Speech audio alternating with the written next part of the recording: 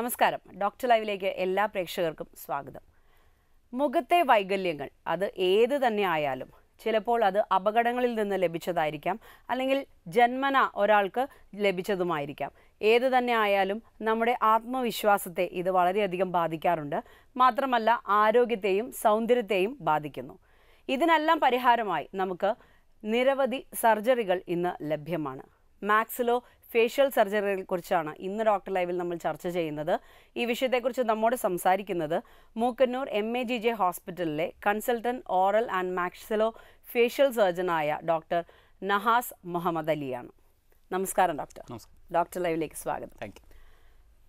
Doctor, ഇപ്പം ഞാൻ ഈ പേര് കേൾക്കുമ്പോൾ തന്നെ, അതായത് oral and maxillo facial surgery എന്ന് പറയുന്ന ഒരു പേര് കേൾക്കുമ്പോൾ തന്നെ നമുക്ക് മനസ്സിൽ ഒരുപാട് സംശയങ്ങളുണ്ട്. ഈ ഒരു വിഭാഗം എന്തൊക്കെ ശരീരത്തിൻ്റെ എന്തെല്ലാം ഭാഗങ്ങളാണ് ഡീൽ ചെയ്യുന്നത്, അല്ലെങ്കിൽ എന്തൊക്കെ പരിശോധനകളാണ് ഇതിൻ്റെ ഒരു കീഴിൽ വരുന്നത് എന്ന്. ശരിക്കും ഈ ഒരു ഡിപ്പാർട്ട്മെൻറ്റിൻ്റെ കീഴിൽ എന്തെല്ലാം വിഭാഗത്തിലുള്ള ചികിത്സകളാണ് വരുന്നത്? ഓക്കെ, ഓവറോളായി നമ്മൾ പറയുമ്പോൾ നേരത്തെ പറഞ്ഞ പോലെ ഈ പേര് കേൾക്കുമ്പോൾ തന്നെ നമുക്കൊരു ഫേഷ്യൽ എന്നുള്ളൊരു വേർഡ് ഇടയിൽ വരുമ്പോൾ തന്നെ ഏകദേശം ഒരു ഐഡിയ കിട്ടുന്നതായിരിക്കും. എക്സാക്ട്ലി. സോ ഈ ഡിപ്പാർട്ട്മെൻറ്റിൻ്റെ കീഴിൽ എന്താ വരുന്നതിന് മുമ്പ് ഈ ഡിപ്പാർട്ട്മെൻറ്റ് എന്തിൻ്റെ കീഴിലാണ് വരുന്നതെന്നുള്ള നമുക്കൊരു ഐഡിയ വേണം. പൊതുവായിട്ട് ഇപ്പോൾ നമ്മൾ നോക്കുകയാണെന്നുണ്ടെങ്കിൽ ഒരുപാട് പേര് മാക്സിലോ ഫേഷ്യൽ എന്ന് ചോദിക്കുമ്പോൾ നമ്മളോട് ചോദിക്കാറുണ്ട്, സാർ ഇത് പ്ലാസ്റ്റിക് സർജറി ആണോ എന്നുള്ളത്. അപ്പോൾ നമ്മൾ കൃത്യമായി നോക്കുകയാണെങ്കിൽ ഇത് പ്ലാസ്റ്റിക് സർജറിയുടെ അടിയിൽ വരുന്ന തന്നെ ഒരു വിഭാഗമാണ്. പ്ലാസ്റ്റിക് സർജറി രണ്ടായിട്ടാണ് ഡിവൈഡ് ചെയ്തേക്കുന്നത്. ഒന്ന് റീകൺസ്ട്രക്റ്റീവ്, പിന്നെ ഒന്ന് കോസ്മെറ്റിക്. കോസ്മെറ്റിക് എന്ന് പറഞ്ഞിട്ടുണ്ടെങ്കിൽ പൊതുവായിട്ട് ആളിലേക്ക് അറിയാവുന്ന ഒന്നല്ല. അപ്പോൾ റീകൺസ്ട്രക്റ്റീവ് സർജറിയിൽ പല ഭാഗങ്ങളുണ്ട്. ബേൺസിൻ്റെ സെക്ഷൻ ഉണ്ടാവും, ഹാൻഡ് സർജറി ഉണ്ടാവും, മൈക്രോ സർജറി ഉണ്ടാവും, cranio facial surgery. Okay, cranio facial എന്ന് പറഞ്ഞാൽ മാക്സിലോ ഫേഷ്യൽ സർജറിയുടെ തന്നെ ഒരു ഇതായിട്ടാണ് വരുന്നത്. അപ്പോൾ in short it is coming under reconstructive surgery. നമ്മൾ ഇതിൽ കവർ ചെയ്യുന്നതെന്ന് വെച്ചിട്ടുണ്ടെങ്കിൽ ഇപ്പോൾ ആക്സിഡൻറ്റ്സ് വരുമ്പോൾ ഫേഷ്യൽ ട്രോമ വരുമ്പോൾ മുഖത്ത് നമുക്ക് പറ്റുന്ന പരിക്കുകൾ, അതിപ്പോൾ എല്ലിനോ തൊലിക്കോ പറ്റുന്ന പരിക്കുകളിൽ നമ്മൾ ചെയ്യുന്ന ട്രീറ്റ്മെൻറ്റ് ഇതിൽ വരുന്നുണ്ട്. പിന്നെ അതിനുശേഷം ക്യാൻസർ, ഓറൽ ക്യാൻസർ, അതിപ്പോൾ സൗത്ത് ഇന്ത്യയിൽ നമ്മൾ നോക്കുമ്പോൾ കേരളത്തിലൊക്കെ കുറച്ച് ഇൻസിഡൻസ് കുറവാണ്. ബട്ട് നമ്മൾ കുറച്ചങ്ങ് നോർത്തിലോട്ട് പോകുമ്പോൾ ഒരുപാട് ഇൻസിഡൻസ് വരുന്ന സംഭവമാണ് ഓറൽ ക്യാൻസർ. അപ്പോൾ ഇതിനെ ബന്ധപ്പെട്ട് നമ്മൾ ക്യാൻസർ ഒഴിവാക്കാൻ വേണ്ടി ചെയ്യുന്ന സർജറി. ഈ ക്യാൻസർ ഒഴിവാക്കാന്ന് പറയുമ്പോൾ നമ്മൾ അതിന് ചുറ്റുമുള്ള മറ്റുള്ള നോർമൽ സാധനങ്ങൾ എടുത്ത് കളയായിരിക്കും. ഇപ്പോൾ ഒരാൾക്ക് ചിലപ്പോൾ ആളുടെ നാവ് നമുക്ക് കോംപ്രമൈസ് ചെയ്യേണ്ടി വരുമായിരിക്കും, ചിലപ്പോൾ താടിമുല്ല് മൊത്തമായിട്ട് എടുത്ത് കളയായിരിക്കും. അപ്പോൾ ഇതിന് ശേഷം നമ്മൾ പേഷ്യൻ്റ് ഒരു ക്വാളിറ്റി ഓഫ് ലൈഫ് പ്രൊവൈഡ് ചെയ്യാന്നുള്ള നമ്മുടെ ഒരു ഡ്യൂട്ടിയാണ്. എന്ന് വെച്ചാൽ നമ്മൾ ആളുടെ ഒരു പോർഷൻ നമ്മൾ ശരീരത്തിൽ നിന്ന് എടുത്ത് കളയുമ്പോൾ അത് ഒരുപാട് സാധനങ്ങൾ ആൾ കോംപ്രമൈസ് ചെയ്യുന്നുണ്ട്, ഭക്ഷണം കഴിക്കാൻ പറ്റില്ലോ. അപ്പോൾ ഇതിനെ നമ്മൾ തിരിച്ച് പേഷ്യൻ്റ് ഒരു നോർമൽസിലോട്ട് കൊണ്ടുവരാൻ, ജീവിതം സാധാരണ രീതിയിൽ കൊണ്ടുവരാൻ നമുക്ക് ഒരിക്കലും പഴയതുപോലെ ആക്കാൻ പറ്റില്ലായിരിക്കാം. ബട്ട് നിയർ അബൌട്ട് നോർമൽ ലൈഫിന് വേണ്ടി നമുക്ക് എന്തൊക്കെ ചെയ്ത് കൊടുക്കാം? റീകൺസ്ട്രക്ഷൻ. അപ്പോൾ അതിനുവേണ്ടി നമ്മൾ പല ഭാഗത്തു നിന്ന് എല്ലെടുത്തിട്ട് അവിടെ വെച്ച് കൊടുക്കുകയോ അല്ലെങ്കിൽ തൊലി എടുത്തിട്ട് സ്കിൻ ഗ്രാഫ്റ്റ് ചെയ്യുകയോ ഇത് വരുന്നതുണ്ട്. പിന്നെ അതിനുശേഷം നമുക്ക് താടിയലിൻ്റെ ജോയിൻ്റ് ഉണ്ട്, ടെമ്പറോ മാൻഡിബുലർ ജോയിൻറ്റ്. നമ്മുടെ മുഖത്ത് ഒരൊറ്റ ജോയിൻ്റാണ് ഫംഗ്ഷൻ ചെയ്യുന്നുള്ളൂ, അത് ഈ ചെവിയുടെ അടുത്തായിട്ടുള്ള TM ജോയിൻ്റ് ആണ്. ഈ ടെമ്പറോ മാൻഡിബുലർ ജോയിൻറ്റ് പല കാരണങ്ങളുണ്ട് നമുക്ക് അവിടെ ഒരു പ്രശ്നങ്ങൾ വരുന്നതായിരിക്കാം. ടെമ്പറോ മാൻഡിബുലർ ഡിസോർഡേഴ്സ് എന്ന് പറയും. അതൊന്നില്ലെങ്കിൽ ആർത്രൈറ്റിസ് മൂലമായിരിക്കാം, അല്ലെങ്കിൽ ചിലപ്പോൾ ചെറുപ്പത്തിൽ പരിക്ക് പറ്റിയുണ്ടായിരിക്കാം. ഒരുപാട് കാരണങ്ങളുണ്ട്. അപ്പോൾ അതിനനുബന്ധപ്പെട്ടിട്ടുള്ള ട്രീറ്റ്മെൻറ്റ് നമ്മൾ എന്താ ചെയ്യുന്നത്, അതിൻ്റെ അകത്ത് വരുന്ന. പിന്നെ ക്ലെഫ് ലിപ്പ്, ക്ലെഫ് പാലറ്റ്, ഈ ചുണ്ടിനൊക്കെ മുറിവ് ചെറുപ്പം മുതൽ പേഷ്യൻസിനുണ്ടാവും, ഡെവലപ്മെൻ്റലായിട്ട് ഉണ്ടാവുന്ന, അതിന് വേണ്ടിയിട്ട് നമ്മൾ എന്താ ചെയ്യുന്നത്. അപ്പോൾ overall this is encompassing a lot of plastic surgery cases. ഉദാഹരണത്തിന് ഞാൻ ഒരു ഡിഫറൻസ് പറയുകയാണെന്നുണ്ടെങ്കിൽ, ഇപ്പോൾ ക്യാൻസറിന് തന്നെ ട്രീറ്റ്മെൻറ്റ് നമ്മൾ നോക്കുമ്പോൾ ആദ്യം ഒരേ ഒരു ഫീൽഡ് നിലനിൽക്കുന്നുണ്ടായിരുന്നുള്ളൂ, സർജിക്കൽ ഓൺകോളജി. അപ്പോൾ അതായത് ശരീരത്തിൽ ഒട്ടുമിക്ക സർജറീസും സർജിക്കൽ ഓൺകോളജിസ്റ്റ് ആയിരുന്നു ചെയ്യുന്നത്. അതിനുശേഷം ഒരു വിഭാഗം പുതിയതായിട്ട് തുടങ്ങപ്പെട്ടത് ഹെഡ് ആൻഡ് നെക്ക് ഓൺകോളജി എന്നാണ്. ഹെഡ് ആൻഡ് നെക്ക് എന്ന് പറഞ്ഞാൽ അവർ വെറും തലയിലും കഴുത്തിലും അവശേഷിക്കുന്ന ഈ ക്യാൻസറിനെ മാത്രം ട്രീറ്റ്മെൻറ്റ് ചെയ്യുന്നതാണ്. അവർ ജനറൽ ബോഡിയിലോട്ട് പോകുന്നില്ല. അപ്പോൾ ഒരു ചോദിച്ചു കഴിഞ്ഞാൽ ജനറൽ സർജനും ചെയ്യുന്നതാണ് head and neck. But head and neck ഓൺകോഡ് team എന്ന് പറഞ്ഞിട്ടുണ്ടെങ്കിൽ എസ്പെഷ്യലി അവർ അതിൽ മാത്രം ഫോക്കസ് ചെയ്യുന്നതാണ്. ഒരുപാട് ടൈപ്പ് ഓഫ് ക്യാൻസേഴ്സ് നമ്മുടെ മുഖത്തുണ്ട്. അപ്പോൾ ഇവർ ആ ഏരിയ മാത്രം ഫോക്കസ് ചെയ്യുന്നതുകൊണ്ട് may be they can deliver better more result, അല്ലെങ്കിൽ അവർക്ക് പെട്ടെന്ന് ഡയഗ്നോസിസിലോട്ട് ജമ്പ് ഔട്ട് ചെയ്യാൻ പറ്റുന്നതായിരിക്കാം. അതേപോലെ പ്ലാസ്റ്റിക് സർജറി എന്ന് പറഞ്ഞാൽ ഒരു മൊത്തം ബോഡിയാണ് നമ്മൾ കണക്ക് കൂട്ടുന്നത്, ഫേസ് മാത്രമല്ല. ഇപ്പം നമുക്ക് ആക്സിഡൻറ്റിൽ വിരൽ നമ്മുടെ കട്ടായി പോയി കിട്ടുന്നെങ്കിൽ അത് റീകൺസ്ട്രക്ട് ചെയ്യുക, അതൊരു reconstructive സർജറിയാണ്, which is done by general plastic surgeon. Maxillo facial surgeon എന്നുണ്ടെങ്കിൽ head and നെക്കിലുള്ള facial plastic surgeries ആണ് നമ്മൾ ഫോക്കസ് ചെയ്യുന്നത്. അപ്പോൾ വളരെ ചെറിയ കാര്യത്തിൽ നിന്ന് തുടങ്ങാം. അതായത് നമ്മൾ ഒന്ന് വീണു, നമ്മുടെ മുഖത്ത് ഒരു മുറിവുണ്ടായി, ഈ മുഖത്ത് മുറിവുണ്ടാവുക എന്ന് പറയുമ്പോൾ നമുക്ക് എല്ലാവർക്കും കുറച്ച് കൂടുതൽ ടെൻഷനാണ്. കാരണം അത് പെട്ടെന്ന് ശ്രദ്ധിക്കുന്ന സ്ഥലമാണ്, മറ്റുള്ളവർ കാണുമ്പോൾ അത് എങ്ങനെ ഇരിക്കും എന്നൊക്കെ ഒരു ടെൻഷൻസും ഉണ്ട്. അപ്പോൾ ഈ ഒരു മുറിവ് ശരിക്കും പറഞ്ഞാൽ സാധാരണ സ്റ്റിച്ച് ഇട്ട് കഴിഞ്ഞ് കഴിഞ്ഞാൽ വലിയൊരു പാടായിട്ട് അവശേഷിക്കും. അപ്പോൾ ഇത് നമുക്ക് അധികം പാട് വരാത്ത രീതിയിൽ എങ്ങനെ അതിന് ചെയ്യാൻ പറ്റും? അതിന് മാക്സിലോഫേഷ്യൽ സർജറി ആണോ സമീപിക്കേണ്ടത്? അതെ, തീർച്ചയായിട്ടും നിങ്ങൾക്ക് മാക്സിലോഫേഷ്യൽ ഇതിന് വേണ്ടിയിട്ട് സമീപിക്കാം. ഇതിൽ നമ്മൾ എന്താ ചെയ്യുന്നത് വെച്ചിട്ടുണ്ടെങ്കിൽ സ്റ്റിച്ച് ഒരിക്കലും നമ്മൾ ഒഴിവാക്കുന്നില്ല. ഓക്കെ, സ്റ്റിച്ച് നമ്മൾ എന്തായാലും ചെയ്യേണ്ട ഒരു സംഭവമാണ്. ഡീപ്പായിട്ടുള്ളൊരു കട്ടാണ്, ഇഞ്ചുറി ആണെന്നുണ്ടെങ്കിൽ സ്റ്റിച്ചാണ് നമുക്ക് ചെയ്യാൻ പറ്റുമെന്ന് വെച്ചാൽ ചിലപ്പോൾ സ്കിന്ന് മാത്രമായിരിക്കില്ല കട്ട് വന്നിരിക്കണം, അതിൻ്റെ അടിയിലുള്ള മസിലും വന്നിട്ടുണ്ടാകും. അപ്പോൾ നമ്മൾ ഈ ഓരോ ലെയറായിട്ട് ഇതിനെ ക്ലോസ് ചെയ്ത് പോകണം. ഈ ലെയറായിട്ട് ക്ലോസ് ചെയ്യാണ്ട് പോകുമ്പോഴാണ് സപ്പോസ് നമ്മൾ മസിലിന് നമ്മൾ ക്ലോസ് ചെയ്തില്ല, മുകളിൽ നിന്ന് സ്കിൻ മാത്രം ക്ലോസ് ചെയ്തിട്ടുണ്ട്, പിന്നീട് ഈ മസിൽ വലിയുന്നതിനൊപ്പം സ്കിന്നും വലിയും. അപ്പോഴാണ് നമുക്ക് ആ ഡാർക്കായിട്ടുള്ളൊരു പാട് വരുന്നത്. അപ്പോൾ നമ്മൾ ഇതിൽ എന്താണെന്ന് വെച്ചാൽ യൂസ് ചെയ്യുന്ന സ്റ്റിച്ച് വളരെ നേരിയ സ്റ്റിച്ചായിരിക്കും. എപ്പോഴും സ്റ്റിച്ചിൻ്റെ പാട് വരുന്നത് നമ്മൾ ഇടുന്ന സൂചിയുടെ വലുപ്പത്തിനൊത്തായിരിക്കും. നമ്മൾ സാധാരണ ഇടുന്ന സ്റ്റിച്ചിൻ്റെ ഒക്കെ സൂചിക്ക് നല്ല വിഡ്ത്ത് ഉണ്ടാവും. അപ്പോൾ അത് പാസ്സായി പോകുന്ന ആ പാട് അവിടെ നിലനിൽക്കും. നമ്മൾ യൂസ് ചെയ്യുന്നത് മുഖത്ത് യൂസ് ചെയ്യുന്നത് പറഞ്ഞാൽ 50, 60, 70 ഈ നമ്പറിലുള്ള സൂച്ചേഴ്സാണ്. അപ്പോൾ അതിൻ്റെ നീഡിൽ സൈസ് വളരെ നേരിയതായതുകൊണ്ട് അത് പാസ് ചെയ്യുന്ന ഒരു പാട് വലുതായി വീഴുന്നത് ആയിരിക്കില്ല. അപ്പോൾ അതിനുശേഷം നമ്മൾ സ്റ്റിച്ച് റിമൂവ് ചെയ്തിട്ട് ഒരു ഡെർമാറ്റിനെ കൺസൾട്ട് ചെയ്യുക, അതിൻ്റെ ഒരു ആൻറ്റി സ്കാർ വെച്ചിട്ടുണ്ടെങ്കിൽ നമുക്ക് near about normal skin tone കിട്ടാവുന്നതാണ്. Okay doctor, നമുക്കൊരു കോളർ ഉണ്ട്. ഹലോ, ഡോക്ടർ ലൈവ് ആണ്. ഇതാരാ വിളിക്കുന്നേ? ഹലോ, ആ ആരാ വിളിക്കുന്നേ? കാസർഗോഡ് വിളിക്കുന്നേ. ഡോക്ടറോട് ചോദിച്ചോളൂ.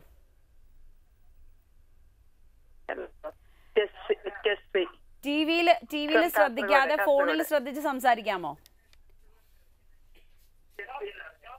ടിവിയിൽ ശ്രദ്ധിക്കണ്ട, ഫോണിൽ ശ്രദ്ധിച്ച് സംസാരിച്ചാ മതി. Hello sir. പറഞ്ഞോളൂ.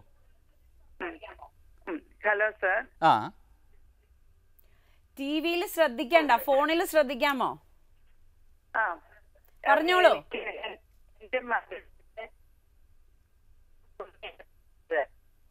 അപ്പൊ ഞങ്ങളത് ഹോസ്പിറ്റലിൽ ഡോക്ടറെ കണ്ടപ്പോ ഡോക്ടർ പറഞ്ഞത് അല്ലല്ല പൊങ്ങിയേക്കുന്ന ജോറാണ്, മോണയാ പൊങ്ങിയേക്കുന്നതെന്ന്.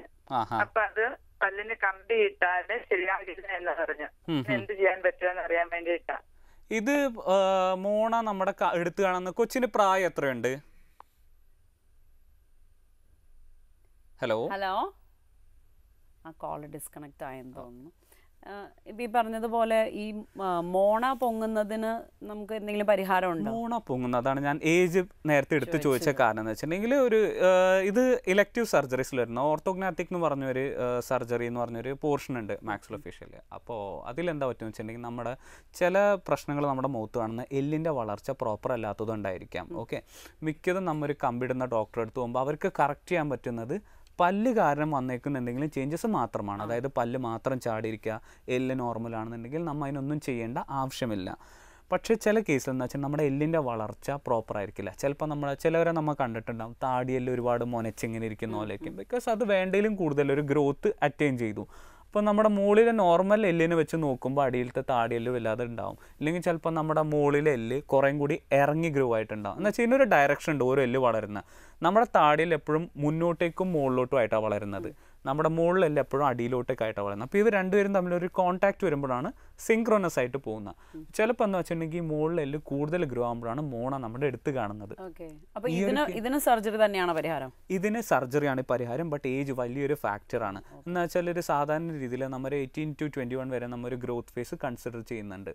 ഇതിനു മുമ്പ് നമ്മൾ എന്തൊരു സർജറി ചെയ്തിട്ടുണ്ടെങ്കിലും നമ്മുടെ ബോഡി വീണ്ടും ഗ്രോത്ത് കണ്ടിന്യൂ ചെയ്തുകൊണ്ടിരിക്കും, ഇവിടെ നിൽക്കുന്നില്ല. ഇപ്പം നമ്മളെ സംബന്ധിച്ചോളം അതൊരു അബ്നോർമൽ കണ്ടീഷനാണ്, ബട്ട് ബോഡിക്ക് അത് നോർമലാണ്. ആ ഓവർ ഗ്രോത്ത് നമ്മുടെ ബോഡിക്കകത്ത് അത് നോർമലാണ്. അപ്പം നമ്മൾ അതിനെ കറക്റ്റ് ചെയ്തിട്ട് വീണ്ടും ബോഡി അതിൻ്റെ പഴയ അവസ്ഥയിലോട്ട് പോകാൻ. ഓക്കെ, നമുക്കൊരു ഇടവേളയുടെ സമയമാണ്. ഡോക്ടർ ലൈവിൽ ഇനിയൊരു ഇടവേള.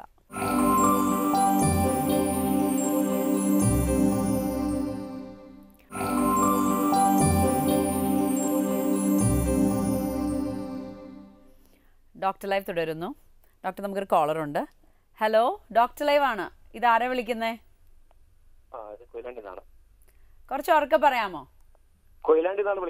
ഓക്കെ, ഡോക്ടറോട് ചോദിച്ചോളൂ.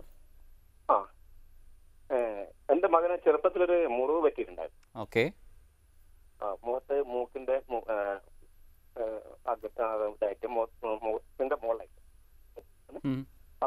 വളരെ ചെറുപ്പത്തില് സംഭവിച്ചാണ്.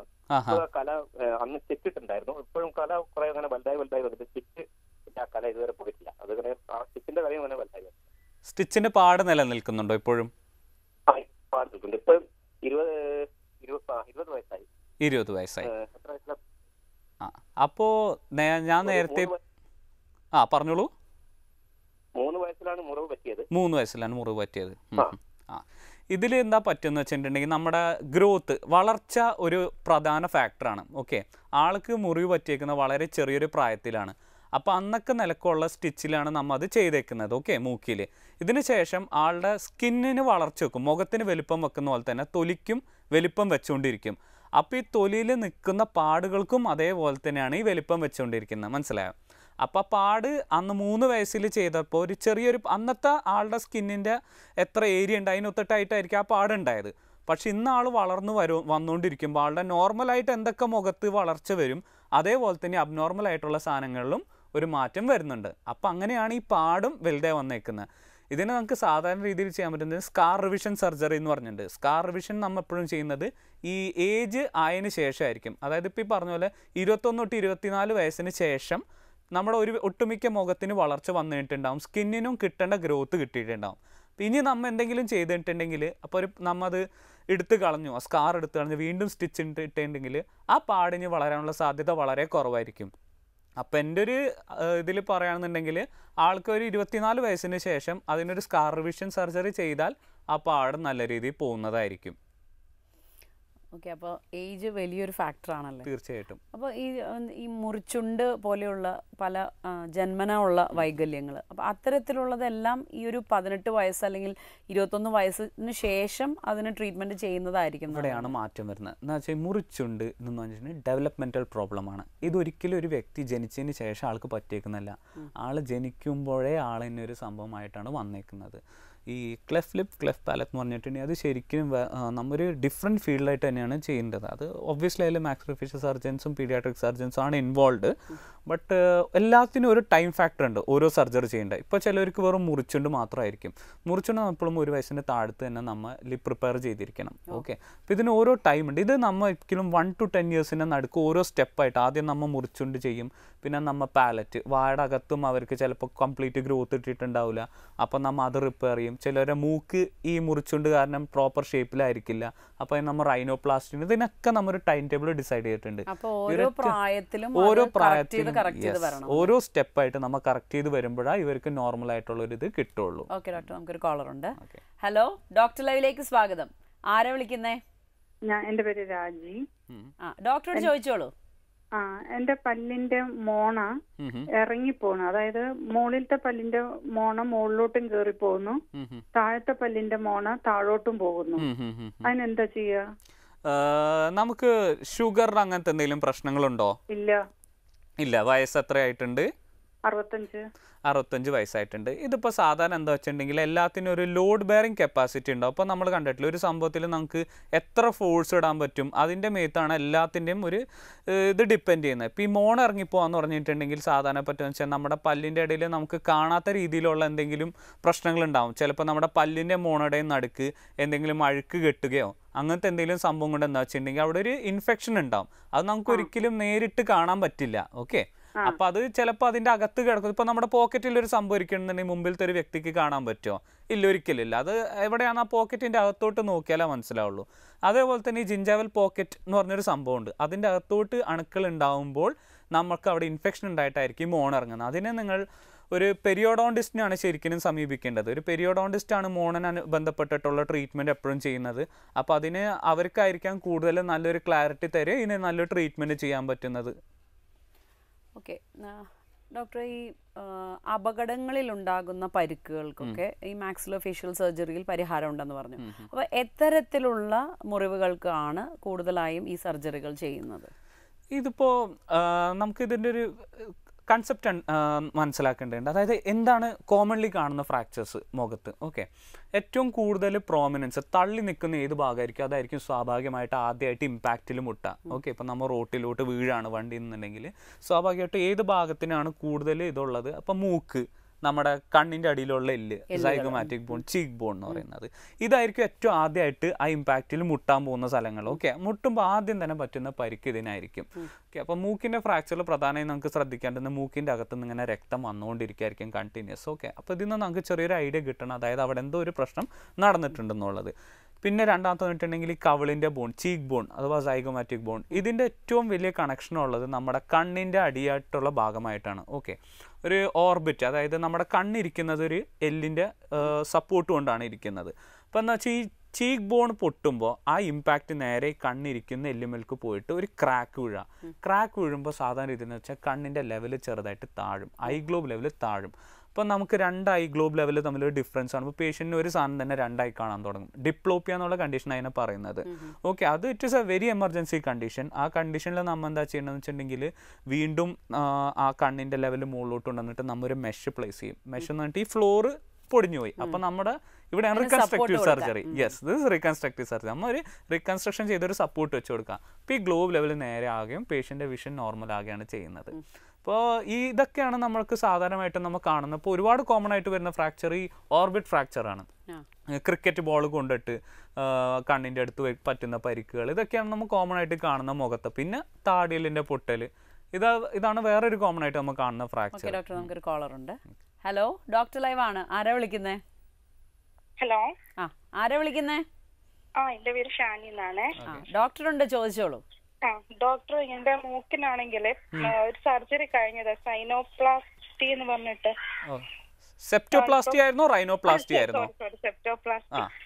മൂക്കിന്റെ അകത്ത് വളവുണ്ടായിരുന്നു, പിന്നെ ഒരു ദശ ഇങ്ങനെ വളർന്നിട്ടുണ്ടായിരുന്നു, പാലം വളവുണ്ടായിരുന്നു. ഓക്കെ, വളവുണ്ടായിരുന്നു. പിന്നെ ഞാൻ ലേസർ ചെയ്തു, മറ്റേ അത് കട്ട് ചെയ്യുകയും ചെയ്തു പാലത്തിന്റെ വളവ്. ഇപ്പൊ പുറത്തോട്ടും ഇങ്ങനെ കള്ളി നിപ്പുണ്ട്. ഇപ്പൊ എനിക്ക് അവിടെ നല്ല പെയിൻ ഉണ്ട്. അപ്പം അതിപ്പം പറയുന്ന വേറൊരു സർജറി ചെയ്യണമെന്ന ഡോക്ടറിനെ കാണിച്ചപ്പം പറയുന്നത്. മൂക്കിന്റെ ഷേപ്പിൽ വ്യത്യാസമുണ്ടോ? ഷേപ്പിന് വ്യത്യാസം. എത്ര ടൈം ആയിട്ടുണ്ട് ഇത് ചെയ്തിട്ട്? നമ്മളിപ്പോ ഈ സർജറി ചെയ്തിട്ട് ഒരു 6 months ആയി കാണും. എനിക്ക് പ്രശ്നം ഉണ്ടായിരുന്നു, എപ്പോഴും സ്നീസിങ്ങും പിന്നെ മൂക്കടപ്പും ഒക്കെ ഉണ്ടായിരുന്നു. ഇതിപ്പോ എന്താ വെച്ചിട്ടുണ്ടെങ്കിൽ സെപ്റ്റോപ്ലാസ്റ്റി എന്ന് പറഞ്ഞാൽ നമ്മൾ പാലം വളവ് നേരെയാക്കലാണ്. അത് ഡോക്ടർ അന്ന് തന്നെ പറഞ്ഞിട്ടുണ്ടാവുമല്ലോ.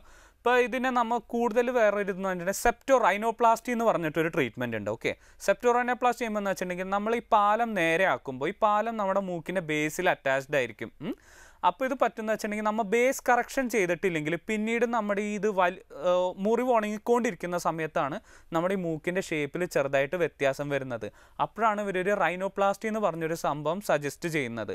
പക്ഷെ ഒരു 6 മാസത്തിൽ ഇത് നടന്നു എന്നുള്ള രീതിയിൽ ഞാൻ പറഞ്ഞു വെച്ചിട്ടുണ്ടെങ്കിൽ നമ്മൾ കുറച്ചും കൂടി വെയിറ്റ് ചെയ്യേണ്ടതാണ്. എപ്പോഴും നമ്മൾ സെപ്റ്റോപ്ലാസ്റ്റിക്ക് ശേഷം ഒരു 1 year എങ്കിലും വെയിറ്റ് ചെയ്യണം ഇതിൻ്റെ ഔട്ട്കം കാണാനായിട്ട്. അപ്പോൾ ഈ ഔട്ട്കം നോക്കിയിട്ട് മതി നമ്മൾ എന്തെങ്കിലും ട്രീറ്റ്മെൻറ്റിലോട്ട് പോകാനായിട്ട്. ഇപ്പോൾ അതിനുശേഷം അലർജി നിലനിൽക്കുകയോ അങ്ങനത്തെ എന്തെങ്കിലും ആയിട്ടുണ്ടോ? അങ്ങനത്തെ പ്രോബ്ലം ഒന്നുമില്ല. അപ്പോൾ പിന്നെ നമുക്ക് മൂക്കിൽ ശ്വാസം കിട്ടുന്നതിനും പ്രശ്നമില്ലല്ലോ? നേരത്തെ പ്രശ്നമായിരുന്നു. അതെ അതെ, പിന്നെ മൂക്കടപ്പും പ്രശ്നങ്ങളും ആയിരുന്നു. അതുകൊണ്ടിപ്പം ഓക്കെ ഓക്കെ. അപ്പോൾ സെപ്റ്റോപ്ലാസ്റ്റി ചെയ്തേക്കുന്നത് വളരെ കറക്റ്റ് ആയിട്ടുള്ള ട്രീറ്റ്മെന്റ് തന്നെയാണ്. അപ്പോൾ അതിൽ നമുക്ക് എന്താ നോക്കുന്നത് വെച്ചിട്ടുണ്ടെങ്കിൽ എന്തെങ്കിലും ഷേപ്പ് വ്യത്യാസം ഉണ്ടെന്നുണ്ടെങ്കിൽ ചിലപ്പോൾ നമുക്കൊരു സെപ്റ്റോ റൈനോപ്ലാസ്റ്റി അഥവാ റൈനോപ്ലാസ്റ്റിയിലോട്ട് പോകേണ്ടി വരും ഷേപ്പ് കറക്ഷനായിട്ട്. ഓക്കെ ഡോക്ടർ, നമുക്കൊരു ഇടവേളയുടെ സമയമാണ്. ഡോക്ടർ ലൈവിൽ ഇനിയൊരു ഇടവേള.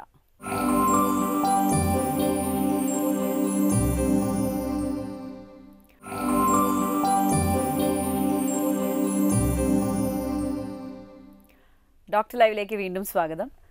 ഡോക്ടർ, കൂർക്കം വലി എല്ലാവർക്കും വലിയൊരു പ്രശ്നമാണ്. ശരിക്കും ഇതിന് ഈ ഒരു ഡിപ്പാർട്ട്മെൻറ്റിൽ എന്തെങ്കിലും ഒരു പരിഹാരം ഉണ്ടോ? ഉണ്ട്, തീർച്ചയായിട്ടും ഉണ്ട്. അത് ഒബ്സ്ട്രക്റ്റീവ് സ്ലീപ്പ് ആപ്നിയ എന്ന് പറഞ്ഞൊരു കണ്ടീഷനാണ് വരുന്നത്. ഓക്കെ, സ്ലീപ്പ് ആപ്നിയ എന്ന് പറഞ്ഞിട്ടുണ്ടെങ്കിൽ നമുക്ക് ഈ വിൻഡ് പൈപ്പ് ഉണ്ടല്ലോ നമ്മൾ ശ്വാസം എടുക്കുന്നത്, അതിൻ്റെ ഒരു ഡയമീറ്റർ കുറവാണെന്നുണ്ടെങ്കിലാണ് ഈ കൂർക്കം വലി വരുന്നത്. ഇപ്പോൾ നമ്മൾ ഫ്ലൂട്ട് വായിക്കുമ്പോൾ എങ്ങനെ ഓരോ സ്ഥലത്തും നമ്മൾ ഫിംഗർ വെക്കുന്തോറും ഒരു ട്യൂൺ വ്യത്യാസം വരില്ല, അതുപോലെ നോർമലായിട്ട് ശ്വാസം എടുക്കേണ്ട ഗ്യാപ്പ് നമുക്ക് കുറഞ്ഞു വരുമ്പോൾ വരുന്ന പ്രശ്നമാണ് സ്ലീപ്പ് ആപ്നിയ. പക്ഷേ ഇതിലെല്ലാത്തിനും സർജറി വേണമെന്ന് ചോദിച്ചാൽ വേണ്ട ആവശ്യവും ഇല്ല. നമ്മൾ എപ്പോഴും ഒരു സ്റ്റെപ്പ് വൈസ് അപ്രോച്ചാണ് സ്ലീപ്പ് ആപ്നിയൊക്കെ പോകുന്നത്. ഇതിപ്പോൾ എല്ലാ പ്രായക്കാരിലും നമുക്ക് കാണാൻ പറ്റിയത്. ഒരിക്കലും കൂർക്കം വലി നമുക്കൊരു പ്രായത്തിനായിട്ട് ലിങ്ക് ചെയ്യാൻ പറ്റുന്നില്ല. ചിലപ്പോൾ നമ്മൾ ചെറിയ ചെറിയ പിള്ളേരിൽ കാണാറുണ്ട്, അഡൾട്ട്സിൽ കാണാറുണ്ട്, പ്രായത്തിൽ കാണാറുണ്ട്. പിള്ളേരിൽ കാണുമ്പോൾ നമ്മൾ എപ്പോഴും ശ്രദ്ധിക്കണം. എന്ന് വെച്ചിട്ടുണ്ടെങ്കിൽ അത് നമ്മൾ കാണിച്ചു തരുന്നതെന്ന് വെച്ചാൽ പിള്ളേരുടെ ജീവിതശൈലിയിൽ മാറ്റം ഉണ്ടെന്നാണ്. ചില പിള്ളേർ ഭയങ്കര ഓവർ വെയിറ്റ് ആയിരിക്കും, കണ്ടിട്ടുണ്ടാവും നമുക്ക് അവളൊക്കെ ഒരുപാട് തൊടുത്തിരിക്കുന്നു. അപ്പോൾ ഇതെന്താ വെച്ചിട്ടുണ്ടെങ്കിൽ ഇതൊക്കെ അവരുടെ എയർ പാസേജിനെ വല്ലാതെ ബുദ്ധിമുട്ടിപ്പിക്കുന്നുണ്ട്. ചിലർക്ക് ചിലപ്പോൾ ടോൺസിൽസ് വലുതായിരിക്കാം, അഡ്നോയിഡ്സ് വലുതായിരിക്കാം. അപ്പോൾ ഒരു ENT-നെ കണ്ട് ചിലപ്പോൾ അഡ്നോ ടോൺസിലെക്ടോമി ചെയ്യേണ്ടി വന്നെന്ന് വരാം. കുട്ടികൾക്കാണെങ്കിൽ പല അസുഖങ്ങളുടെ ഒരു ഹിൻ്റ് ആയിരിക്കും, പല അസുഖങ്ങളുടെ ഹിൻ്റാണ്. അപ്പോൾ അതൊരു പ്രത്യേകം ശ്രദ്ധിക്കേണ്ടതാണ്.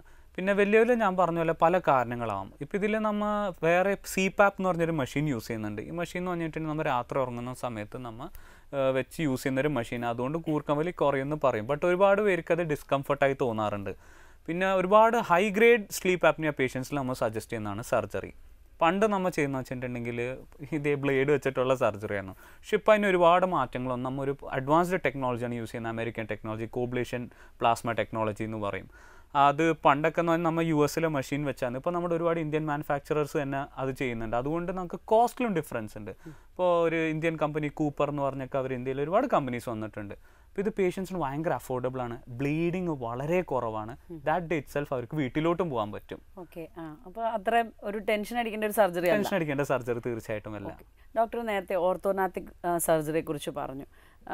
ആ ഒരു വിഭാഗത്തിൽ വരുന്ന എന്തൊക്കെ സർജറികളാണുള്ളത്? ഓർത്തോഗ്നാറ്റിക്കിൽ നമ്മളിപ്പോൾ നേരത്തെ നമുക്കൊരു കോളിൽ ചോദിച്ച പോലെ തന്നെ ഈ മുകളിലെ മോണ കാണാമെന്ന് പറഞ്ഞാൽ പറഞ്ഞില്ലേ. അപ്പം നമ്മൾ അതിലെന്താ ചെയ്യുക എപ്പോഴും മുകളിലത്തെ എല്ലിൻ്റെ പൊസിഷൻ നമുക്ക് കുറച്ചും കൂടി മേപ്പോട്ടേക്കാക്കും. അപ്പോൾ ഈ മോണയുടെ പൊസിഷൻ അതിൻ്റെ ഒപ്പം ഓട്ടോമാറ്റിക്കലി മേളിലോട്ട് പോകുന്നതാണ്. ഓക്കെ, അതൊരു പ്രൊസീജിയർ ഉണ്ട്. പിന്നെ ഞാൻ നേരത്തെ പറഞ്ഞല്ലോ മുനച്ച താടി നിൽക്കുക, അല്ലെങ്കിൽ ചിലപ്പോൾ താടിയിൽ വളർന്നിട്ടുണ്ടാവില്ല, അത് കുറച്ചും കൂടി ഉള്ളോട്ടായിരിക്കും. അപ്പോൾ നമ്മൾ ഇതിലെന്താ വെച്ചിട്ടുണ്ടെങ്കിൽ താടിനെ നമ്മൾ കട്ട് ചെയ്തിട്ട് അതിൻ്റെ പൊസിഷൻ മാറ്റലാണ്. ഇതിലൊരു കാര്യം മനസ്സിലാക്കേണ്ടത്, ഇതിലൊരു മാക്സിലോഫേഷ്യൽ സർജൻ്റെ അത്രയും തന്നെ പ്രാധാന്യത ഒരു ഓർത്തോഡോണ്ടിസ്റ്റിനുണ്ട്, പല്ലിനെ കമ്പിടുന്ന ഡോക്ടർ.